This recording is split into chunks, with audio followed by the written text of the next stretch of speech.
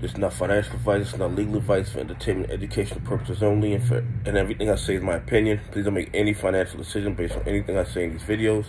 That being said, hit the like button, subscribe button on that YouTube algorithm so you get the videos I put them out. See what I'm thinking, see how I'm analyzing the data. Like I tell you every day, the day they release us is false. Mother gives a false narrative of the market.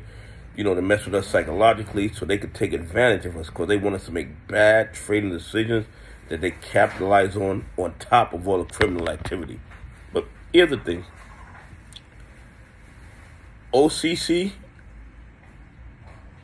a lot of the brokers, they need to know, and this is just my opinion, that a class action lawsuit is coming because of AMC1. And for those of you who are not familiar with AMC1, AMC1 was an option play that they invented in order to, and I believe, steal money from retail investors, steal money from pension funds, because they invented this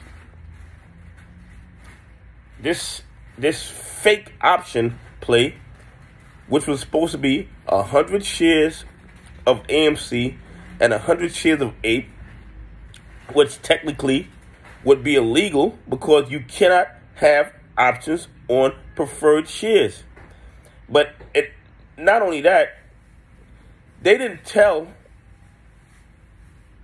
investors that any options that they had in play prior to August 22nd would be automatically converted into this fake AMC1 combined options chain.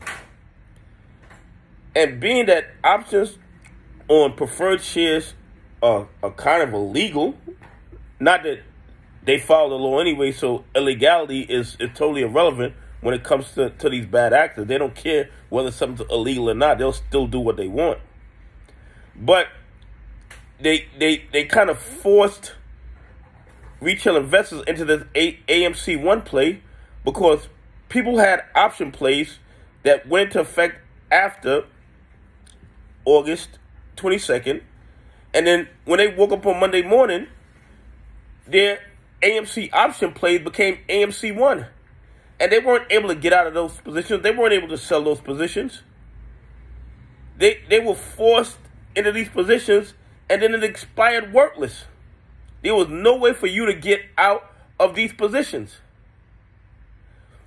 So they force you into an illegal transaction and then don't give you an opportunity to get out of the illegal transaction and get your money out. The only way you get out of the transaction is when it expires worthless and they get to keep all of your money. It's the most outrageous and illegal thing in the world. And I see the writing on the wall. I see big class action lawsuit over AMC1 because the bad actors screwed us over with that. They screwed over retail investors because, first of all, as I said before, there are no options on preferred shares. That is illegal, but they don't care about illegality. They do what they want. But because they never told us that our our AMC options were going to be automatically converted to AMC1, because they didn't let us get out the play and let all these options expire worthless, they have left themselves open to a major lawsuit, and I see it coming within the next 12 months. Anyway, hit the like button, subscribe on all the YouTube algorithm stuff, and tell me what you think about them taking advantage of retail investors with this fake AMC1 option, AMC APE option play, which they knew was illegal from the start. Anyway, have a great day. God bless. I appreciate y'all on this journey with me.